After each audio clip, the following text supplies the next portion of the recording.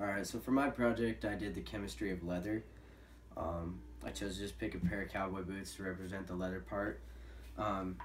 In this demonstration, this is kind of like a shoe dressing, leather dressing actually. People use it to fix up anything that they have that's been damaged leather.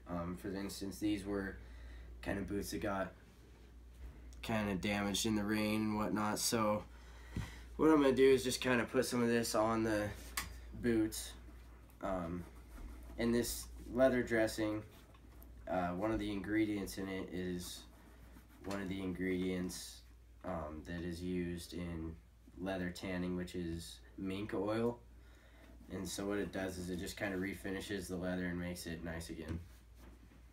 I've done this a few times with boots whenever they get worn down or damaged by water or whatnot. So just throw some of this on and let it dry overnight and be good as new.